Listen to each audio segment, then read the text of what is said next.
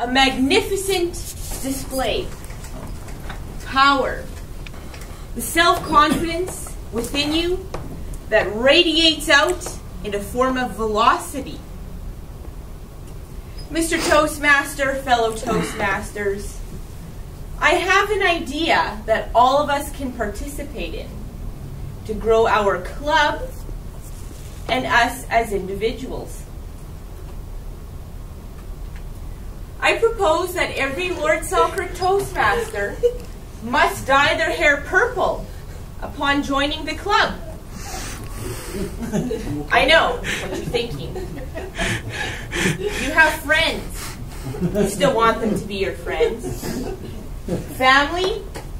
Christmas is coming and you really like them and you want to spend time with them. Co-workers. You need those upcoming Christmas bills and you still have to work. You don't need to get fired because of your hair. I want you to hear me out on why this is a good idea and an action that we can have within our club. First of all, we are not the first ones to dye our hair purple. It has been around. Long hair, short hair, young people, middle-aged, senior, they're dyeing their hair purple. You can have more of a conservative style or more of a rock star with an edge. Gentlemen, don't worry. They are out there too. For those members that may lack in the hair department, I found purple wigs. There won't be an issue. Now you might be saying, why purple? Not yellow, orange, red, blue. Purple is the official color of royalty.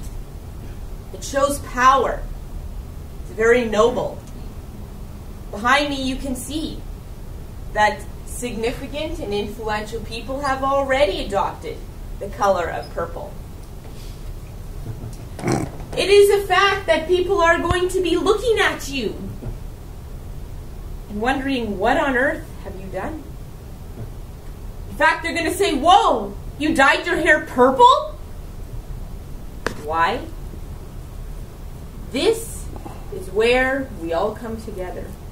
I'm going to help you on this, coach you out on it. You're going to say, I'm a Lord Selkirk Toastmasters member. Once we join, we dye our hair purple.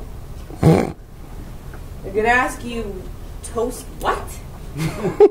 Masters? You good at baking or something? This is where you're going to explain to them that every week you come here and you become dedicated to learn how to public speak. It helps you gain leadership. You can become a better leader in your place of work. You know you can do a better job than that manager, so get them out of there. You may want to be a leader in one of your children's or grandchildren's extracurricular activities, and here's where you learn. Because you spend so much time devoting this to you, you become more courageous and confident. Finally, you don't do this alone. You have friends. And they have purple hair too. And they are learning to excel. When the other people see your confidence, the pomp and the power that you put in the presentation to them, it is so natural they're going to want to join the club. Just think, the more people that join the club, the better and more ideas there's going to be. We may have someone new come to the executive with a better idea on how to recruit people, like Christian. He's a new member. He found excellent ways to recruit people. He just didn't have purple hair at the time. You may also have different evaluations. People bring forth different ideas. When there's new ideas, you get smarter.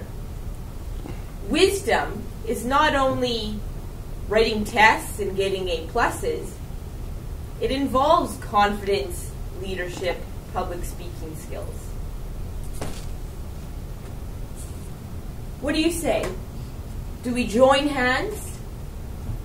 Go to a local hairdresser, dye our hair purple, and with pomp and power parade around Selkirk, showing our confidence and promoting our club. In the end, we just get smarter. Mr. Toastmaster. Wow.